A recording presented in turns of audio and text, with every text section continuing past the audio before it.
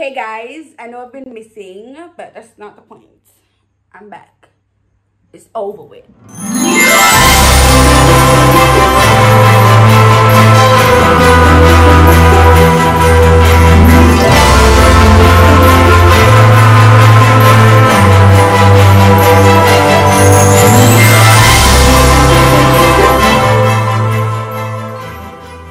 So let me just explain what I'm gonna do. Everybody keeps saying vlogmas and vlog. I don't know, I really to do things that everybody do. So we're gonna do Christmas with Jadie. That would be a video like this, like a sit down video or like something random, because you know that's me. And then we're gonna do bucket list Christmas. That's where I do stuff on my bucket list, my real life bucket list, and I take y'all with me. So that's what we're gonna do. So this video now is... I was about to say, and I'm going to pay for it. Yeah. Somewhere along the line. Yeah, you know.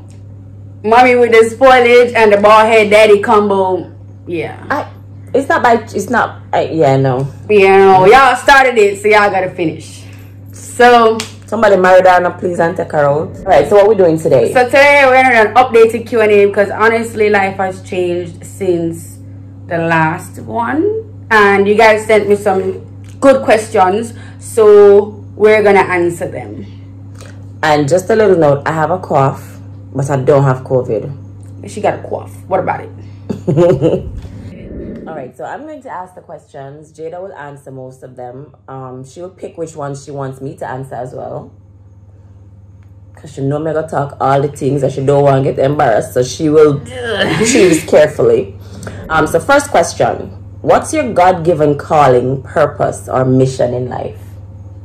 Man, all right, you could have skipped on it. Man, I don't know what I'm here. See, I don't know what I'm here to do. I care myself to make people day, because people love me, I clown out myself, and I don't think that is a gift. That is not a purpose. No, and to be honest, I see what her gifts and calling is, and she don't see. So I'm just waiting around till she figure it out. She only have a year and a half left to do that though. Because I don't do adult mining or those things.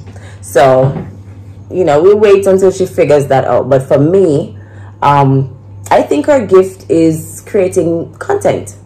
And there is a huge space in the world for that right now. I also think she has an incredible eye for photography. And I want her to develop that. But we'll wait and see.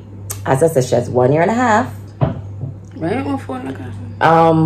What's on the Christmas list? Everything. Laptop, phone, everything.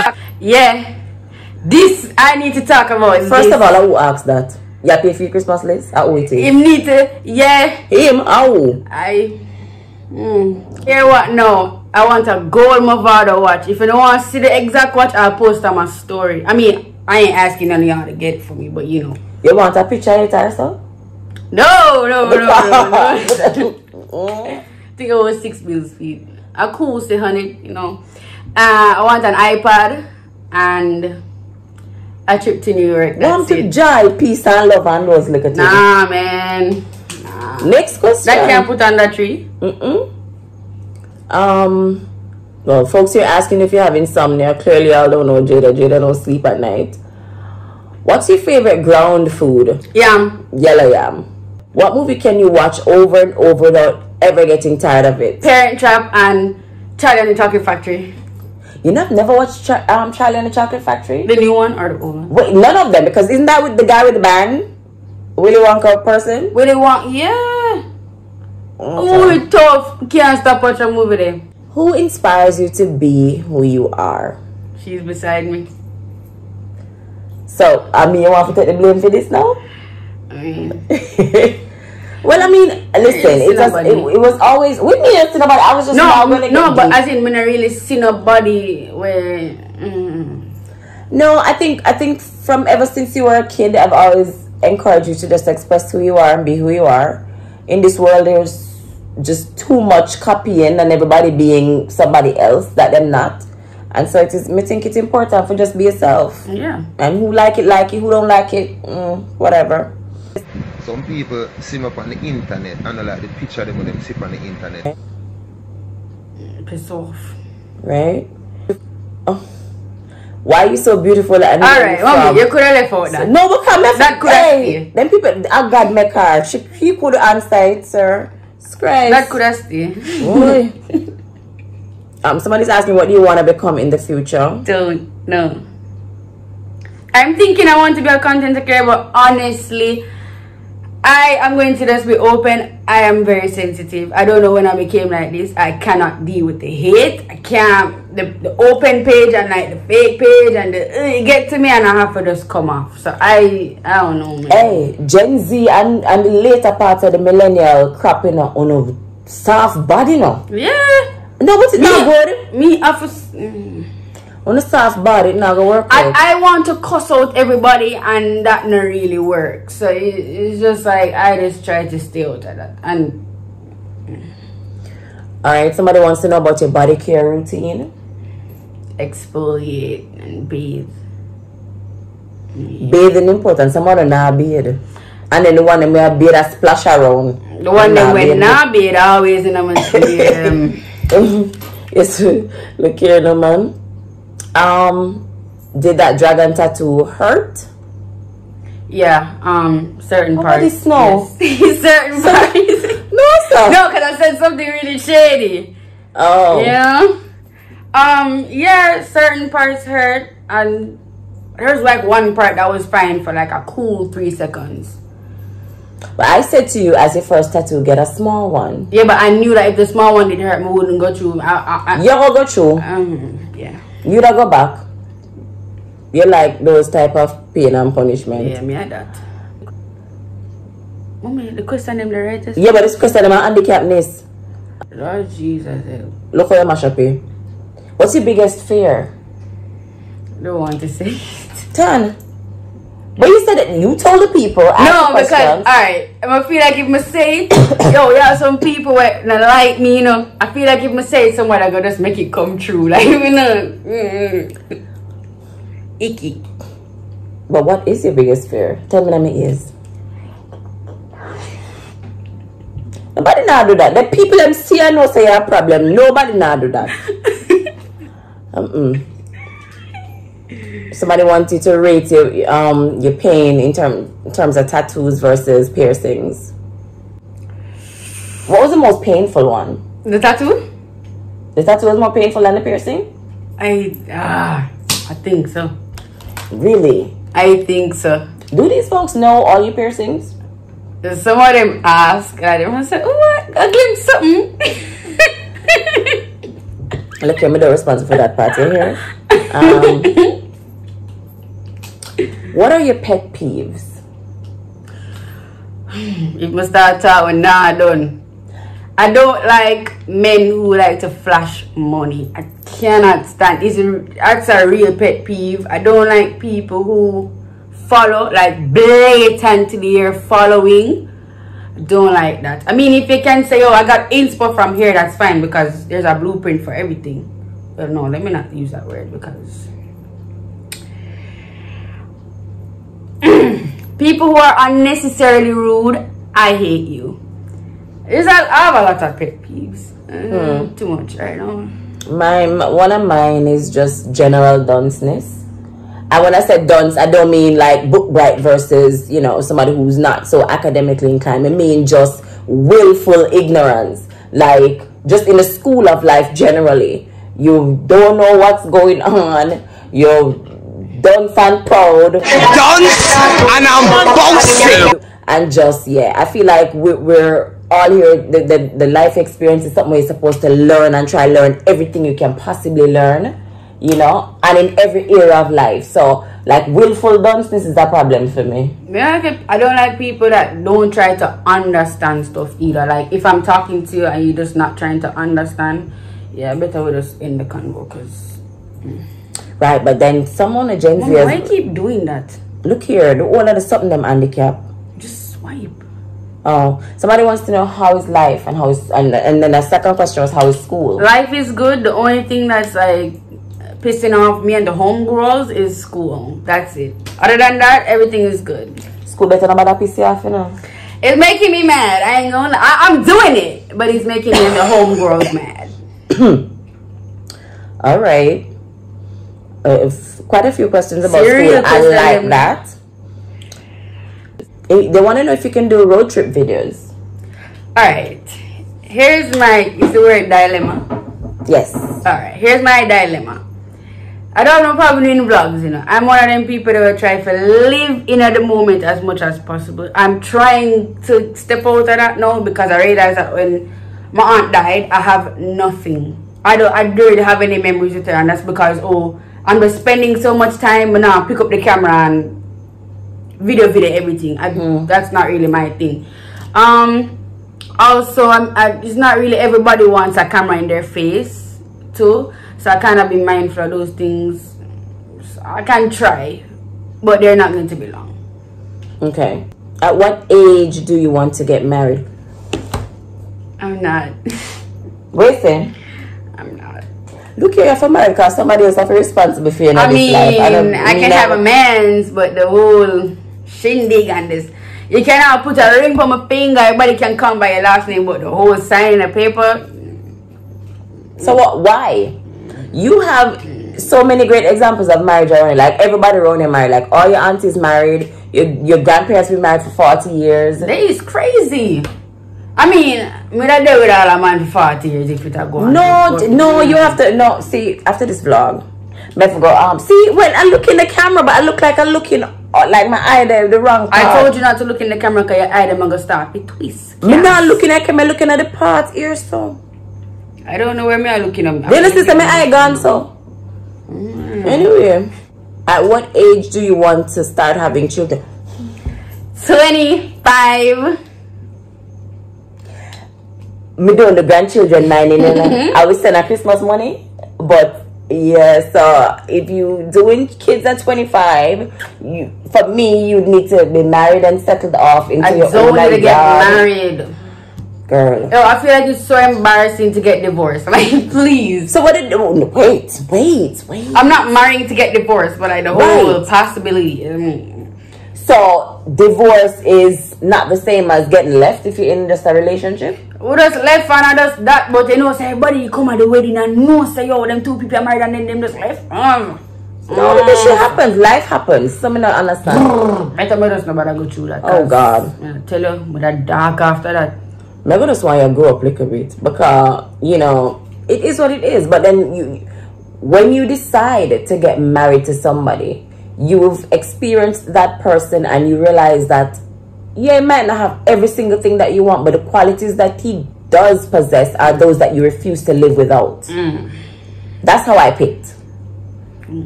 There were just some things that were non-negotiables. And them things that I not plan for live without. Me not married, me never did plan for married. Why the shade glasses go on? I mean, please, because y'all is just talking crazy right now. Anyway, me not have nothing to say, because when one little man come out the place and smitten and sweep off her feet, I always say, mommy, I'm going to go find wedding money. So, me didn't look at it right now. Do you want a sugar daddy? I got 2 of them. I got the boyhead daddy and the spoil mama combo. Like, please. You have no sugar daddy. Some of them man, if you just them like a cholesterol tablet. I'm telling you. And just relax themselves. If y'all was in my DM, y'all would have wondered how I turned down half those opportunities. Me one going at the DM go answer. Me personally as a person. I know the girl would do it just Dubai mood that day and them trip their code vlog. Oh. But nah.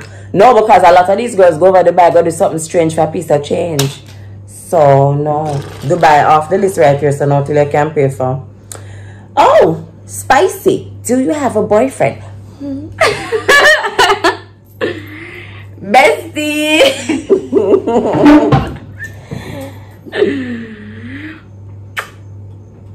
We know what we know. Alright. Moving on. Oh, I'm going to answer that. No, I don't have a boyfriend. I have a husband and baby father. What? Baby father ain't No, not your father. I know. Oh, my husband is also baby father. Oh, would you do a what's in my sanitary bag video? Sure. That could be interesting.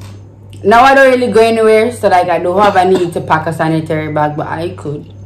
Or a hand, what's in your handbag with you? Because like you could really legit lose your hand in my bag. I don't. People most of them can't just go around and shoot them and in my bag. You will lose your finger. I can show you what's in my spray ground, but I don't have a handbag. I'm not a girly girl. See, we have a misconception that handbags are only for girly girls. No, I look stupid holding a handbag. Like, I don't know if you forgot. Yes, sir. Lord, them things they give me my backpack. Guys, I feel like I failed in this department. Ava is a girly girl.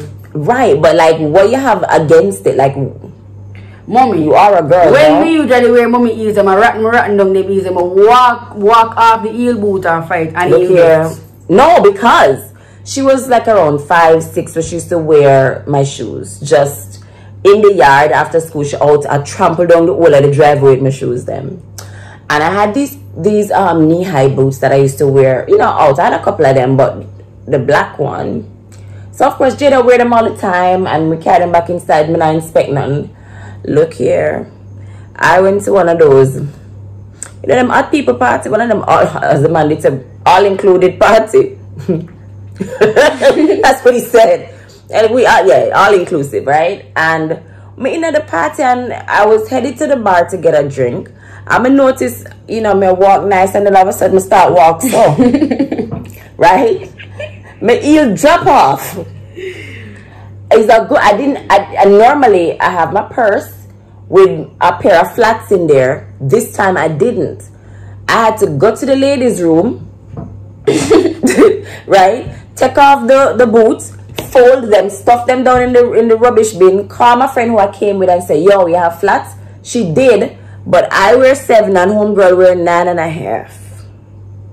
So I was Mr. Clippity through the dance. My slippers louder than the music by this time. So, you know, I had it on for a cool 30 minutes, and then she said, I foot at her time. So I said, well, me ready. I just meet at the taxi fare. So we had to go. We is out. So we had to leave. So yeah, that was, I didn't know how we got to that story. Oh, somebody asked, can you do an advice video with your mommy? Aw. Yeah. I love y'all. Why? Why if you say so?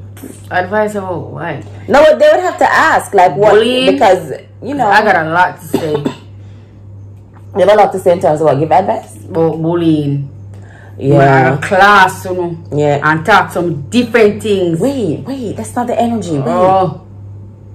All the shade. You can't know, say me a bully too. Wait, that's not the energy you want. Wait, hold on. Yeah, I'm open to doing that. Sure. Having, you know, lived for quite a few years, me not half century yet. Yeah, ways to go. Girl, you know, say none of we not strong pan the maths. Hold on, ask the hard question. Would you do promos for black-owned companies? For sure. Can I take... Wait. Let's not just run up and say for sure. I work in advertising, right? And so I'm getting Jada to the place where she understands brand and branding and brand alignment. So, like, it wouldn't make sense for her to advertise a waist trainer brand. Waist don't nickel. Because she don't have no waist. Yeah. And for people like me who do have a waist now, which is new to me, I want to see somebody with belly look like mine. Try it on and see if it work. Because we give it don't help me to do anything. It don't tell me anything. It don't inform me about nothing. Because she don't have any waist to all in. You know? So, little by little, she's learning those things. And then, you know, how you curate your page when you know, a brand approaches you. They already see what you bring to the table, and then you now have your bargaining power to say, this is what I charge. So I'm getting her to the place where she understands the value and what to charge and so on. But yes, she's open to doing that. But if your brand is a sketelness, allow me. Yeah. I'm saying also some hard question around this though. Where? Jesus, hey. Watch spirit I walk up and down. Do you plan on getting more tattoos and piercings? Definitely. Who's encouraging this? Me like 3 more. How do you end a toxic friendship or relationship? Block them. See, I've been trying to get her to get to a place where she understands that people behave how they behave because of pathology, history, you know, them worldview, how they were raised, whatever. I just feel like once you piss me off, it's over. It's over with. You can't be serious. No, like no, seriously. In a type of way where if you make me feel disrespected or some type of way, or you pull me out of character to a point where I'm doing stuff that I used to do that I don't want to do no more, start pre-you. Because it's almost like you're trying to trigger me.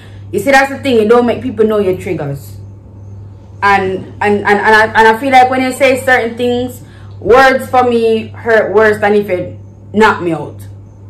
So no, but there's also value in being vulnerable and being open, and so people will know your triggers, right? Because that's how you make real connections and real friendships and real relationships. I'm good off that. But you know me, I don't run for people dead to me and bury people and move along. Yeah. But it is with, you know, after having discussions or deciding, okay, this is what I don't like. Disrespect isn't tolerated at all.